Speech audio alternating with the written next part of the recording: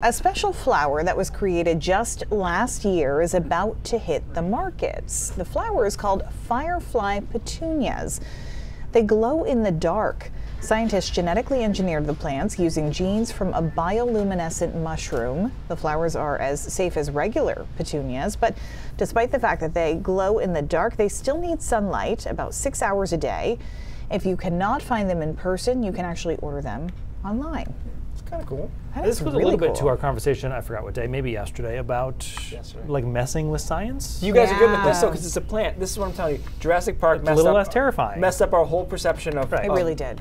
messing with genetics. And I also think it's because it was so similar to the version that happened in the movie. Remember in the movie, it was like they got DNA from a mosquito?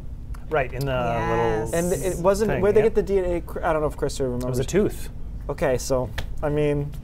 A little close. Yeah. For the dire wolf yesterday, yeah. Yeah. Yeah.